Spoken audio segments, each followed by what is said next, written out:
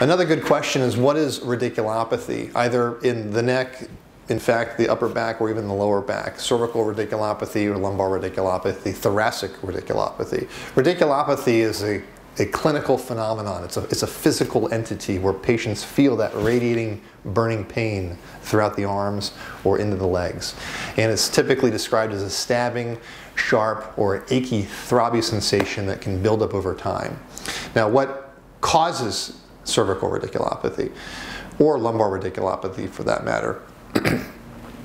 Typically, we find it due to compression of the nerve at the root, at the takeoff point adjacent to the spine, near the bony anatomy, that causes some sort of compression and then causes those downstream effects that patients can feel about. Radiculopathy can be subtle, it can be functional, it can be chronic and constant and cause severe debilitating pain. We hope to identify it at all aspects in its pathology so we can address it and then counsel patients on how to come to terms with it and then ultimately treat it to their benefit.